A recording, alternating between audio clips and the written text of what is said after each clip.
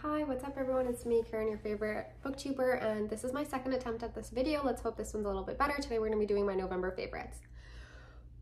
Okay, my November favorites. Let's see. Quick highlights. The last day of the month, I happened to cross the threshold of 100 books. I'm going to have to say I'm really thankful for Plek. Shout out Plek. It is because of them that I finally, I think, made 100 books in a year. And I think the reason for that is because of the fact that there are so many people in Plek who read way more than I do, and they really encouraged me. And just by virtue of the fact that they're reading so many books, and shout out Plek.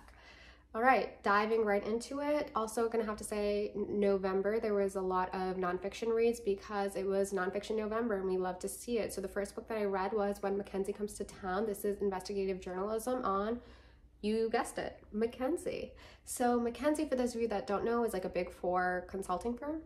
I might have made that up. I just throw around Big Four because people seem to talk about it a lot. I think, who else is Big Four? EY? Procter & Gamble, and the third one, the forgotten one. I don't even know if those three of the four that I mentioned are part of Big Four, but I think that they are. Anyway, so this book is talking about when Mackenzie comes to town and what happens when they enter into an industry, and most likely the thing that they recommend is that you decimate a lot of the workload by doing that, the workforce rather. By doing that, you're actually then increasing profits for stakeholders and investors. But it's kind of a false promise, because you do increase your profits, but it's not a very inventive or innovative way to increase the bottom line and to really be growing and scaling. So it kind of sets them up for failure, because the workforce that you are left with is probably very competent, but is also then overworked and will probably start looking for other options and places. What you see from this book is that McKinsey is a company, an institution that has been around for a while. They do have values, but a lot of their business practices, the companies that they work for, is shrouded in secrecy, and as a result of that, they've done some kind of shady things. One of the things that they do, which is quite common in their business practice, is that they will work with, in the same industry, with clients, some of whom are competitors with each other, and just go at it with the promise that those teams don't interact at all. But it's still kind of shady, and a lot of the times they are giving a lot of the same advice to both of these companies. And I just think what you'll see when you read this book, you will probably go away from it being like a lot of what the authors, not a lot, but you do get the slight impression that the argument that the authors are making isn't entirely sound, but you kind of get what they're saying and what they're putting down, because a lot of these big corporations are pretty shady. But it was very interesting. You see Mackenzie's work in the tobacco industry, in finance, yeah, sure. But the opioid industry, they worked a lot with Purdue Pharma, which, as we know, Sacklers, bad, not good. They also worked a bit with, what is that called when you pay someone and something bad happens to your house and they pay you? Insurance. They worked with the insurance industry and really changed how a lot of modern day insurance looks. It's a result of the things that they were doing. Anyways, McKinsey, not good. Book interesting, might be a fan. You might be interested if you're interested in business and America. Then moving on from there, the final, my fantasy books for the month, I read Inheritance, which was part of my effort to reread The Inheritance Cycle by Christopher Paolini in anticipation of the release of the new Murtagh. Inheritance, I don't really have much to say. It's a reread. I don't think most of you guys who are watching the channel are really that interested in my fantasy reads, so we'll just move on to Murtagh for the people who are interested. This book, the highly anticipated book, was a little disappointing for me. I would have to say that on one hand, it was lovely and incredible to return to the world of Aragon and find out more backstory on Murtagh, but as a whole, it was kind of not that great of a read. I think, yeah, I almost don't even want to go into it too much because I kind of feel bad. But the first 100 pages are kind of a snooze fest, and then you have about 100 pages, which are kind of interesting because Murtagh is performing a quest on behalf of the werecats, and that's interesting. You get some good kind of like cool little details. But then from there, things take a turn, a massive turn, because Murtagh somehow decides that even though he has literally no magic training and is so weak in comparison to Aragon's training, that he is going to go to where the dragons told him not to go at the end of the 4th book, and he goes up to those islands and finds out that there's basically like this weird dreamer cult and gets brainwashed and can't do anything, and basically experiences once again the plight of having someone else be your master, which is what happened to him with Galbatorix when Galbatorix knew his true name. And so you have to suffer through what feels like most of the book of hearing how he gets abused by that crazy lady, and it's just not that cool. And I would have to say, on one hand, I appreciated that, you know, the lore of this place is very different, I would say, from what we got in the prior 4 books. It's not very based in Lord of the Rings, like, mythos, but the evil in this book, she is very similar to Galbatorix. And on that front, I would have to say that I feel like Paolini does not write strong villains, and I would have to say that probably is a really hard thing to do, right? But for some reason, both this woman and Galbatorix just feel the same. They're like fanatics who appear to be very like alluring and charismatic, but then so quickly, so fast, you just find out that they're raving lunatics, and it's just not that interesting to read. So that was that book.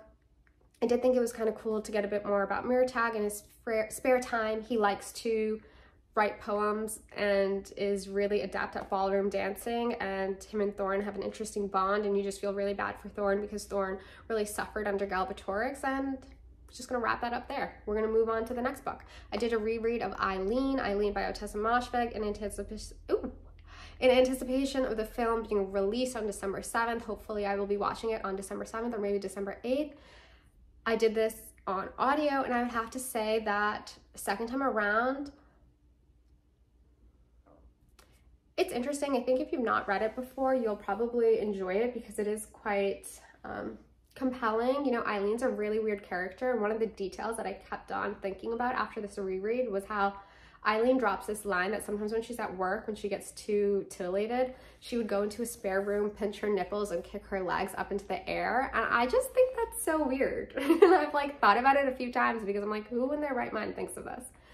So yeah, I would have to say that, you know, the first 80% of the book, nothing really happens. You are just there for the ride and for the details. And it's interesting because the narrator of Eileen is Eileen at a much later age, probably in her late 70s, late 80s, and she's recounting her early adulthood, her transition from, you know, a weak, simpering lady and young woman into a woman who is creating a life of her own in New York. And you get a lot of, well, when I was that age, and I think it's just a lot of anticipation and a lot of buildup, and we could have cut like about half of those references to her being like back then, blah, blah, blah, this, that, the other thing.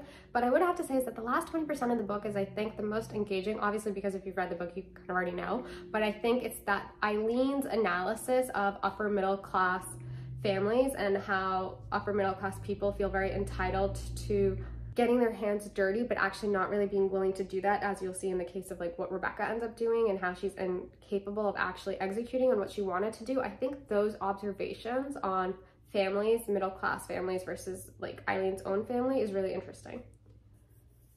Next up, I read back to nonfiction. We have The Gospel of Wellness by Rina Raphael.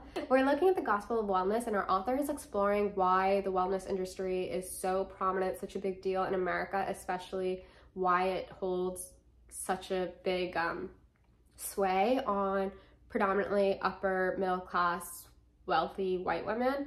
And what to say about this book? On one hand, I did think I said on one hand quite a bit. It was an interesting read. However, I feel like I'm really well versed in this space of wellness, boutique fitness. Goop has been on my radar for a long time. I've worked with like beauty wellness brands before, so I just felt like I knew a lot of this stuff, and a lot of the observations that were being made were kind of obvious to me, and I don't think that they necessarily like carried the gravitas that it might have to someone else who might not be as aware of this industry. But what you can say is that it's a $4.4 billion industry. I was telling one of my friends this, and they were like, it's probably more than that. And I was like, yeah, you're right. It probably is way more than that. But a lot of the author's takeaways is kind of that the general public is not very well informed on parsing through the copy that is used to sell these products. So a lot of the times you will receive things that sound very convincing, very helpful, that it would help you in your whatever problems you're facing, whether that's like your really stressed, so you think you have high cortisol levels and your adrenals are tapped, which is something that I remember seeing quite a bit on TikTok, and even before TikTok and Instagram, people were always talking about adrenal fatigue, self-diagnosing themselves. And so that you will find that you can get like powders from Moon Juice and other places that will like help you, but the claims that they put on the packaging has to be kind of vague that it will get past, you know, FDA and whatever, and like won't actually strike the ire of the government, but still is convincing and tantalizing enough for a regular consumer to purchase it. And then a lot of what she's saying is that like women aren't believed by the medical professionals. What I did really like about this book was when the author would give us details from way back in American culture about how running wasn't a thing until the 70s, and people who were running in the suburbs, the police would pull them over and be like, what are you doing? This is weird. Like, are you good? So I found those kind of details. Like another example was how the founder of the graham cracker was this American guy and a reverend in Massachusetts who was basically telling people that you should be making your own food, and he suggested the graham cracker back. It wasn't as good as it is now, and I really liked those details and seeing how just a desire for wellness, self-improvement has always been a part of American culture, and I wish we had more of those examples. And that's that. Next up, I read The Jakarta Method by Vincent Bevins. Now this book is looking at Jakarta and how the anti-communist sentiments of America and the CIA worked to kind of create these mass murder programs, which were first seen in Jakarta and later seen in other parts of the world where communism was considered a threat. So you would see that in Latin America and other parts of the world. I would say that this book was really harrowing, very upsetting, and a really intense read, but very informative. After that, I read Travels with Myself and Another by Murtagh Gellhorn. Murtagh Gellhorn, for those of you who don't know, you would have found this out if you read my newsletter. She was Hemingway's third wife, and she really detested when people would describe her like that. So we're not going to spend too much time on her relationship with Hemingway, but she was also a war correspondent, an author of her own, and she was a really competent, not even competent, she was great at both of those. She was the only woman present at D-Day. She was supposed to have a press pass, but Hemingway stole them and he was stuck on a boat with all the other journalists. However, she used her charisma and her charm and ability to talk to people to get herself onto a hospital boat, and as a result of that, she was on the ground actually helping to transfer soldiers who were struck down, and because of that, she wrote a really great article. So she wrote Travels with Myself and Another, I think when she was in her 70s, looking back at some of her travels, and she kind of starts with the premise that most people don't like to hear about travel stories. Like, they don't actually care if you had a nice, pleasant trip. They are sometimes intrigued when you have a horror story, like a horrible experience. So she decides to dive deep into that. She's looking at her trip to China. She went to the Caribbean in the beginning of the war, and where else did she go? She went to Russia for 1 week in Moscow. She went to Africa for like about a 3-month sojourn, which was really interesting. And I think there's one more place that I'm forgetting, but it was really good but there were some issues with it. So I have to say, I enjoyed reading it because you're seeing a time and place in the world which no longer exists. This is travel without smartphones. There's no social media. She has to, you know, sometimes call the embassy to help her find accommodations. She is traveling in unpressurized planes. She doesn't really, sometimes she'll go to a hotel expecting there to be a place for her. There isn't, so she ends up staying at a local's house. Like, it's really interesting. Part one is her travel to China with Hemingway, where she basically had to beg him to go with her because he didn't even want to go to China. It was not on his radar. Then they get there and it turns out she hates it. She really dislikes her time in China, and he's having a blast. He loves it, and especially you find out he loves Chinese food, so that was like a cool little detail. Hemingway is not referred to by his name at all in the book. He's known as UC. So in that section of the book, Hemingway has a line where he says, Martha loves humanity, she just doesn't love people. And you kind of find that it is true. She's a very just woman. She's very American. She feels quite strongly about freedom, that people should basically be left to themselves to rule as they see fit. But at the same time, she is a woman of her time, and you will see that there are moments where she says things that are kind of uncomfortable and like weird. And that especially comes to light when she's in Africa. However, that probably is the strongest section of the book. She basically had gotten paid for some article, $3,000, and she decides to go to Africa because she's like never been before, and she's traveling through, I think, Kenya, Chad, maybe one other place, and she decides to go on a safari, but they won't let her take a car by herself, so she has to hire a driver, and the driver comes recommended by the embassy. But it turns out she literally is like, describes meeting him. His name is Jonathan, and she's like, I had a feeling, Joshua, sorry, his name is Joshua. She's like, I had a feeling that he was not going to be a right fit, but I went against my intuition, a move I have done over and over again, and I hired him. And they go off on their safari, and he's supposed to be a driver, but the man can't drive. And at first she's like, hey Joshua, like, why don't you take the wheel? I'm feeling a little tired. And he's like, no ma'am, I think you should do it. You're a much stronger, better driver than I am. Or like, I'll do it later. I'll do it later. And then you come to find out he can't drive at all. He's afraid of everything. Every time they see animals, he's a scaredy cat. He sits at the car, and he gets cold in the night, and he's always really nervous, not very helpful. So she kind of starts saying every time he's acting up, she'll be like, buck up, Joshua, like, buck up. And it was so funny, so delightful. I've actually think it's such a great response to anything. In the last month, every time that I have not been strong or brave, I've just thought to myself, like, buck up, Joshua. I think I said it to someone. It's become a bit for me. I'm gonna keep running with it. It was really great. And I think it was just, I don't read a lot of travel writing, and as I've been doing more travel in the last couple of years, I have wondered, like, how does one keep track of everything? You see how a lot of the excursions or experiences that you might have while traveling sometimes can feel really manufactured because we are living in a very globalized world, and the tourism industry is quite big for a lot of countries. And it's just made me wonder, like, is there any point in remembering these details and writing them down when it feels so ubiquitous and something that so many people can experience? But then I think that, like, 100 years from now, things could be so different. It is worth writing down, because reading Martha Gellhorn's experience, like, her travel is so different than what it would be like to travel to those places now. And it is a reason to keep travel writing, even though in the moment it might not necessarily feel worth it. Then with the homies and plaque, I did a reread of Twilight.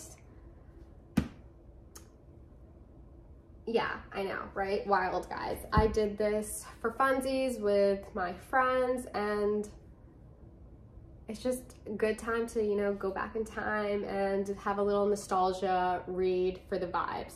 Then I did Clean by James Hamblin, which is another nonfiction book. This is about the science of skin, and it starts with James Hamblin being like, when I was in medical school, or just recently graduated medical school, I decided to stop showering. Whoa, bam. Starts off guns blazing. And he's basically like, people thought that I was doing it to save water, to be more of an environmentalist. And he's like, that's great that they would think that, but I kind of felt a little bit ashamed because that's not why I did it. I did it because I wanted to save time, because showering takes up so much time. And so he then goes into the science of skincare, looking at soap, the rise of soap, the different ways that the soap industry has changed, and the kind of manipulative language that the industry will use, even though all soap is basically made up of the same composition.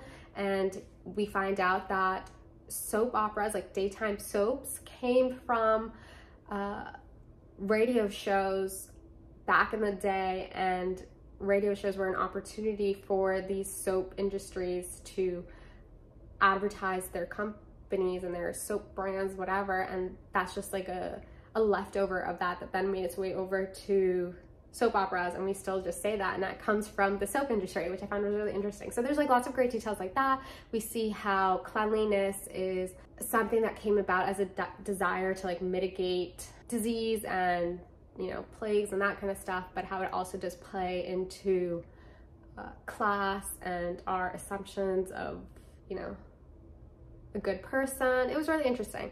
I would definitely give it a read. I think I thought that there would be way more observations about like current skincare per se, but there wasn't really. Like, there's a section about like Glossier, and I just thought, if you don't know anything about Glossier, then it's going to be interesting for you, but I already know a lot about it, and I just recently read Glossier, so it wasn't really that great in that regards. But it was a fun read, and it does also go back to when I was reading The Gospel of Wellness, because another thing that the author was talking about was how consumers just aren't well versed in the vernacular and the language of science, so it's very easy to be manipulated. But I would have to say, all of the doctors, everyone in there really did speak about the importance of washing your hands all the time, pretty much. However, don't use antibacterial soap because it's not really that great for you, but you don't need to shower every single day. Is that going to stop me? No, I still will continue to shower every single day because I love to shower, even though I know it's really bad and makes my skin even more dry because I shower in really hot temperatures. But you live and you, whatever. It's a decision I'm making. Sorry, I have to take a break to get more tea. Let's see. Next up, we're going to talk about another McNally's read. I did The Girls by John Bowen. This is a buddy read with Yahira, whose Instagram I'll put below. She is always reading really great stuff. So this is a book. What should I even say? Okay. This is a story about two women who are in a relationship living in an idyllic English village who murder a man. Now, it's really important that you have expectations are set. This is not a murder mystery. Not at all. Not by any stroke of the imagination. This is not even that psychologically tense, and it's not a thriller by any stroke of the imagination. This is an exploration of rich British people, which is what I love.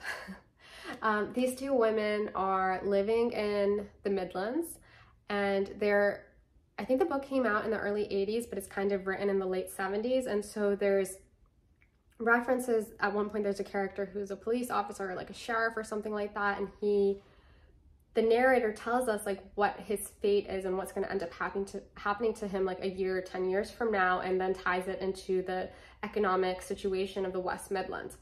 This is a book that's really looking at class in America, not in America, class in England, because these two women, these wealthy women, who though they do have a shop, they own their own shop, which sells like jam and weird things that no one really needs, but they have their business, it's still running. They're not necessarily always the most devout at it, but it's how they make their living. But they're not like the villagers who are mostly working class people, and the ladies will often go to these fairs. So there's a lot about crafts. Single thing about crafts was really kind of boring for me, but you just learn a lot about British culture and how these two ladies who are very kind of like upper echelon, but they're not super rich, but they're rich enough that working isn't really a big priority for them, and they're able to get by in this really cute little village hamlet situation. And you see just an interesting story. It's about 200 pages. What I found really interesting about this was how the author would very deftly kind of make things happen. So there's a line about how at one point, one of the women goes to see her parents and her mother slaps her. And it just happens so quick, it's just so fast. And those moments of action, which come up a few times, but I don't want to, the example that I'm thinking of, if I tell you that, it's kind of a spoiler, so I don't want to do that for you. Those moments were the most interesting for me from a craft perspective, just to see how the author moves things along and doesn't really play with the action. He tells it to you very quickly, very fast, which I thought was interesting. And if you like books about rich British people, kind of like the book that I'd read the month prior by Elizabeth Mavor, The Green Equinox, similar vein to this. They're both kind of similar vibes, but very, very different writing styles. Then I did another buddy read. This was My Death by Lisa Tuttle. Lisa Tuttle happens to be a sci-fi writer who also used to be involved with George R.R. Martin. Very interesting, very fascinating. This is a slim little book, but so good, so well done. This tells the story of an author who also happens to be a widow who is kind of lost the plot when it comes to writing. She doesn't know what her next project is. She goes to a meeting with her agent and they're kind of talking it out, and then the words just come to her. She's like, I'm going to do a biography on this woman, Helen. Helen was an muse-turned author whose work really inspired her as a child. So then she's doing her research. She discovers a painting from the author that is very provocative and sexy, but also just kind of intense and dark. And through that, she then finds out that the author is still living, so she goes to meet her, and she kind of gets into, this is psychological. Then she finds out that this woman kind of knows a lot about her, and then the book keeps on going. This is it. It's very meta. The ending is really trippy. Definitely would recommend this. The next thing that I read was Hitchcock's Blondes by Laurence Leamer. This book, I did it on audio, is an exploration of Hitchcock and kind of looking at his careers, the actresses that he would use, what it was like working with him on set, and the ways that he would kind of exert control over these women. And then the author would look at what happened to their careers after they stopped working with Hitchcock and like the rest of their life. The author makes the argument in the beginning of the book that Hitchcock's mother was not a very loving woman. She was blonde, she was portly, and it is from her that he got his weight problems and a weak chin, something like that, I don't know. And the author says that because his mother was not very loving, he therefore felt inclined to seek dominance over these women who were also blonde women like his mother, and he just really wanted to be loved by them. But because of the fact that he wasn't loved as a child, the author does say that Hitchcock never had a romantic relationship with any of these women. He was actually a bit of a voyeur, if anything, and his control of them was more so just like in humiliating them and really working them very hard. I think it was interesting to see how Hitchcock as a director was a really intense guy. Like sometimes he would use a whole entire week to film what would end up being a 1-minute scene or what was going to be like only 2 minutes. And just that kind of dedication and the fact that he was able to do that is really interesting to me. But he was not a man who believed in actors. Like when actors would come to him asking for a lot of direction, he would be like, it's not that serious. Just read the lines, just do this, just do that. But like wouldn't give them a lot of direction unless they were messing up. He just did not place actors in very high esteem, which I thought was really interesting. It was also cool to see, very telling, I would say, to see his relationship with his wife. They were probably married for 40 years, maybe longer than that. And she was really his co-creator with a lot of what he did. She was the force behind it that helped to bring to life a lot of his vision. And it kind of reminded me of George Orwell and his wife, Eileen. Hitchcock's wife, her name was Alma. And there's a line, I guess a speech that Hitchcock said, something which I thought was really kind of nice. At his Lifetime Achievement Award in 1979, this is the year before he dies, he gives a speech and he says that he wanted to thank 4 people. 4 people who had given me the most affection, appreciation, encouragement, and constant collaboration. The first of the 4 is a film editor. The second is a scriptwriter. The third is the mother of my daughter, Pat. And the 4th is as fine as a cook has ever performed miracles in a domestic kitchen. And their names are Alma. So sweet. You have that. He knows that Alma is really the woman who was helping him and making everything possible, but then at the same time, he was really dismissive and mean about women and sometimes Alma. So you have that contradiction. You see a lot of that. You see how Hitchcock was someone who really loved practical jokes and had always been a bit of a jokester since he was a kid, and he could be really crass and crude, especially to women. He loved to make them uncomfortable, and some of the women who were able to work with him the longest would kind of just like let these comments fly over them. But there sometimes were women, maybe it was Grace Kelly, where he like wouldn't say those kinds of jokes in front of her because there's just something in her aura. I don't think it was Grace Kelly, it was someone else, whose name I'm forgetting right now, I'm so sorry, but read the book, you'll find out. The next 2 books that I read were also fiction books. One of them was the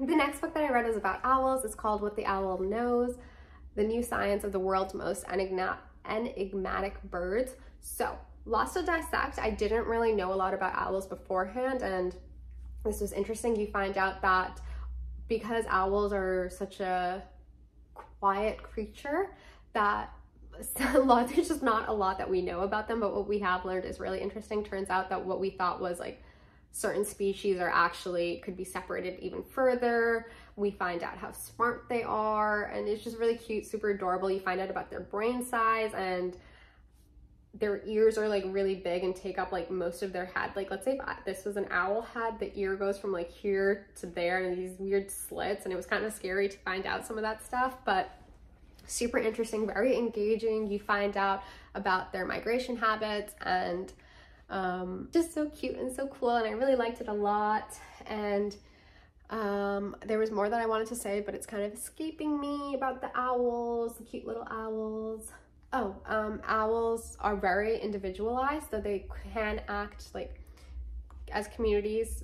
You find out about how they're mating with people, not people, how they're mating with other owls, what that situation is like. You find out about their feathers and the density of them and why it is that they are able to fly so silently. There's a little bit of cultural stuff where you find out how, you know, for certain reasons, owls are considered bad in this culture, good in this culture, and for what reason.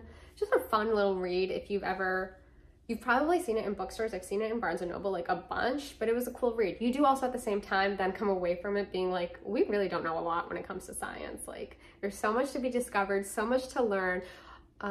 There's also something about how owls actually need to sleep with both eyes closed, but they can sleep with one eye open if they're like trying to suss out the situation, but they don't sleep as deeply. And it was just fun, cool. Next thing I read after that was another nonfiction book. This is called How to Change by Katy Milkman, which is the study of habits. And as we are coming to the end of the year, I thought I would read this little book, see what's up, see what's happening. If I'm to be quite honest with you, I do think that a lot of what you find in this book, you probably already know if you spend any time on the internet or reading these kinds of things. So it's just like cool to see it all in one place, but at the same time, this could have been an article. And my other critique of the book is that a lot of the examples that were used were about weight loss and exercise routines and like stuff about exercise and maintaining a habit in that regard. And I did not find that useful in any capacity for me. I think that the author at the very beginning, and I had this complaint with another book that I read this month in December, the author should have at the very beginning included a section about their personal bias, because this book, when there were examples included, most of it was about exercise, and none of my habits involve exercise, eating, anything like that. So I found that to be really frustrating, because you do want sometimes like examples of how you could execute this in your personal life, but when everything is centered on how to maintain a gym habit, it's like, I don't fucking care. This doesn't concern me. This is a you issue. So that was my one critique. Something that you do find out from the book is the reason why New Year's can be really helpful for so many people, and New Year's, birthdays, start of the school year, that kind of stuff, is because people do not view time very linearly. They view it episodic. So having that opportunity for a fresh start is super helpful when you're trying to implement a new habit. Likewise, there was other stuff. I actually took notes and then I shared them to my sister. So I was giving a seminar, if you wanted to know. So let me go back to my notes. Habits come from routine building. It's really helpful to do habit stacking. You know, that sounds so gross saying, because I'm like, flashback to so many TikToks I've come across of people being like, habit stacking is the key to everything. It probably definitely is, but let's say, for example, I think most of us can safely say that we wake up every morning, we brush our teeth, and let's say there's something else, another habit you want to implement. Maybe it's using Duolingo. So what you could do is brush your teeth, and then immediately after you're done brushing your teeth, you go to your phone, you do Duolingo, and you're building that habit, making it so that it's more likely than not that you would follow through with it, because you're connecting it to a habit that you're already doing. Another thing that she talks about is how it's really important if you're like maintaining consistent routines, but at the same time you do need to be just a little bit flexible, because it's easy to be like, okay, I skipped one day of a workout. Oh my God, sorry to go there. I skipped one day of reading, so the second day, oh, whatever, like I missed yesterday, I'll just miss it again today, whatever. But that does add up so that the time lengthens. But instead what you could do, and she gives the example of her friend who was a runner who would be like, it's really important to me that I run every single day. However, in a week, I give myself 2 free days as a pass. And these are like days that I can use like the opportunity if an emergency arises that I won't need to run. But I find out that just by having that little bit of flexibility, that little bit of wiggle room, that grace actually makes it so that this woman would end up running pretty much every single day, most weeks. And so that's something to consider if you're dealing with issues with your habit and you want to do something every single day. But obviously there are times where something pops up, you have a headache or an emergency and you just can't do whatever it is that you wanted to do. Another thing that this author wanted to deal with is that this was really interesting.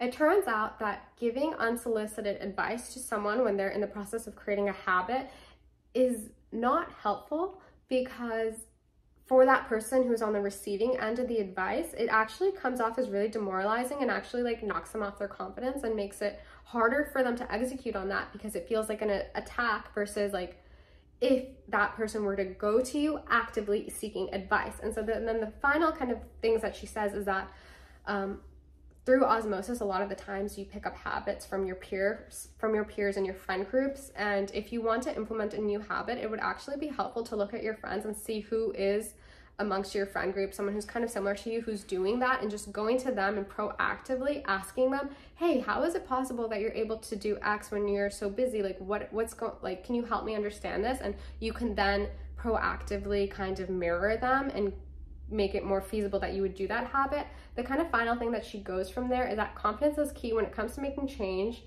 and it's really important to have identity-based habits. Like if you say to yourself, I'm a reader, versus I'm someone who sometimes reads, you are more likely to act like a reader if you believe your core identity is someone who's a reader. So that was that book. It might be something you want to check out, do it on audio, bang through it, get some details on, some info on how to execute on habits. And with that, I'm gonna wrap this up. That was my month of reading in November, 100 books achieved. We're in the final month of the year, God willing. I read more than, I don't know, maybe 110 books. Is that feasible? Is that possible? Can we make it happen? I would love to hear what you read in November, what you really liked, if any of these books that I read are of interest to you. And with that, I will see you guys later.